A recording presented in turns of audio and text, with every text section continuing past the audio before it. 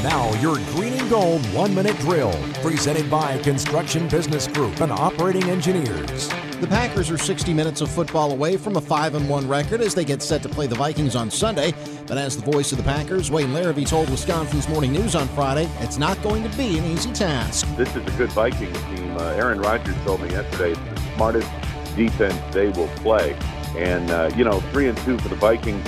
The one game that got away from them was the Detroit game. There's no way they should have lost at home to the Lions. But in Minneapolis against the Packers on that fast surface, the Vikings, certainly, I'm sure they're counting on winning this game coming up on Sunday. Thursday, there was no change to the Packers' injury report from Wednesday. 4 players, all on defense, were unable to participate at all. Kevin King, Morgan Burnett, Joe Thomas, and Ahmad Brooks.